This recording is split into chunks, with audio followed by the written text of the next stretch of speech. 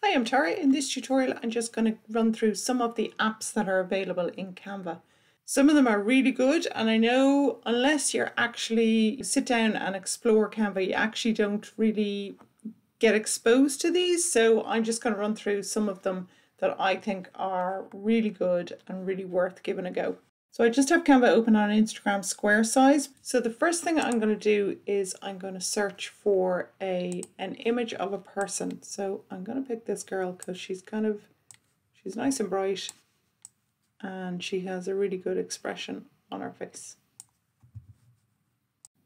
So the apps for Canva are located within this little icon here. So when you click on it, it will bring up a whole, usually at the top it says like featured, whatever has been kind of recently added. But if you scroll down, there's absolutely loads and loads of different kinds of apps, and they do all kinds of things. But today I'm just going to show you how we can manipulate photos with some of these. So the first one we're going to search for is one called Avatar. So it's called Futurify. So basically, this is the icon that you're looking for here. So when you have your picture selected and you click on the Futurify icon and we click on Avatar and replace, and it will avatar your image basically. So within a minute or so, it has changed this into an avatar kind of image, which is, amazing. So she's kind of cartoonified, but not fully. The next one I'm going to show you, I'm going to use the same image all the way through so we can then, get a kind of feel for each one. So the next one, we go back into apps and we're going to say Animify.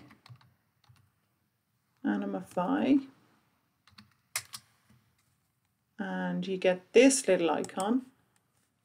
So the same thing again, Animify and replace. And this is the image then that we get when we click Animify. So I think it's really good. Now the hands are, they're a little peculiar maybe, but if you just wanted to use the face of an image or of one of the selected elements, I think it works really well. And again, back into apps, and this time we're going to look for one called Futurify, which is pretty good as well. So they all kind of do, it's the same process for all of them. They just give you a different look on an image, but like this is, I think it's absolutely amazing. So you end up with this kind of futuristic, it's not terribly futuristic, but it is certainly very graphic and very kind of hand-drawn with like using markers or I think it's really effective as well. The next one I'm going to show you is one called Photo Stylist. So again, when you click on it, this is the icon that you are looking for. And when you click on it, then the only thing about this one is that you actually have to go and choose a file. So you have to upload a file. And you then either have the choice of sketch, abstract, or autumn. So we'll go sketch and see what they come up with. So this is the image that it has generated. So it's fairly ropey looking. I look about 100 years old. But I mean, although, so the subject matter probably wasn't great, but like it does look like a sketch. Like it's a bit chunky looking, but I mean, it still works as an image. So, okay. And then, as I say, if we were to try, say, a different, we'll go for this one this time. And we'll click on abstract and generate image and see what it comes up with. So this is the image that it has generated. So again, I mean, like, yeah, it's fairly abstract. My teeth are a bit wonky, but But the scarf is really nice detail in it, and my jumper and my hair is looking quite nice as well. So so you just, it's something you could play around with. But the option to use it is, it's fantastic that it's there. The next one I'm going to show you is one called Paintify. So if you put Paintify in, or even if you just put paint in the search bar, it'll still come up. It'll still show you this icon. This is the Paintify app. So it'll say upload your image or select one in your design to Paintify. So we're going to select this one because it's already there, and I just want to show you, all of them, all of the different apps together. So we're going to Paintify and replace. And this is the image that it has come up with. So like, I think that is spectacular. It's like a watercolor. Like her hair and everything is really good. Like, that's really impressive, I think. So the next one I'm going to show you is one called Face Artist. So again, if you just key in face, it'll throw it up for you.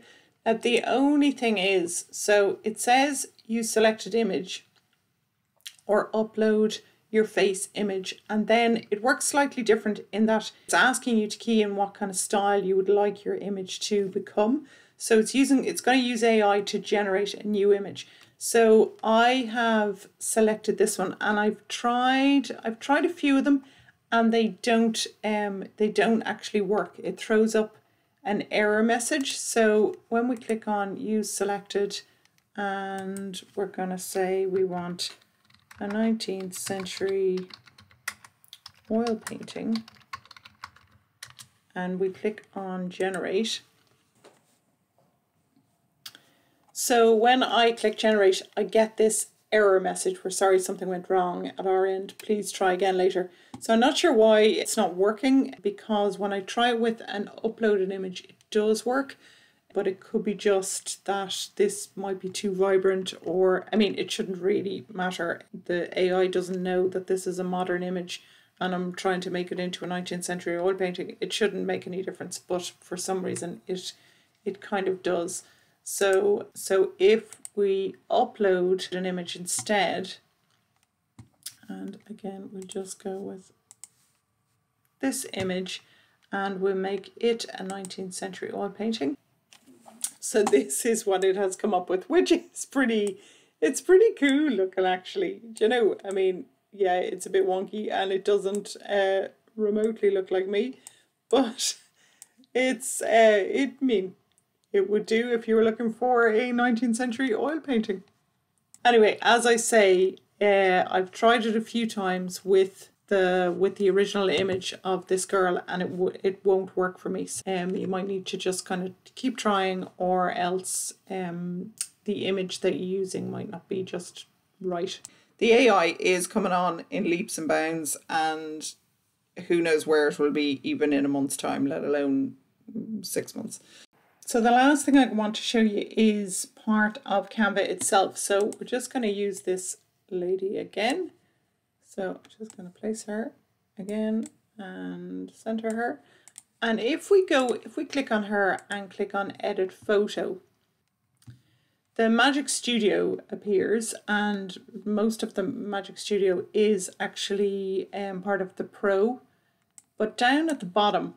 So there was the availability of, you could go in and you could select an image and you could use a thing called Prisma, and it would change your image into a cartoon for you. But although you can go back to the old photo editor, it's only available until the 22nd of April, which is only a few weeks away. So I'm not going to show you how to do that because it's not going to be available in like a month's time. So but what we can do is we can use Canva's AI, and I could just show you what can be done. So when we click on Magic Edit, for example, and we're just going to increase the brush size because otherwise we'll be here forever.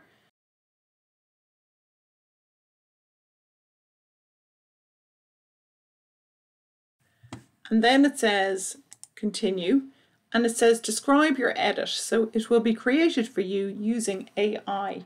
So if we want to key in transform my image into a cartoon character.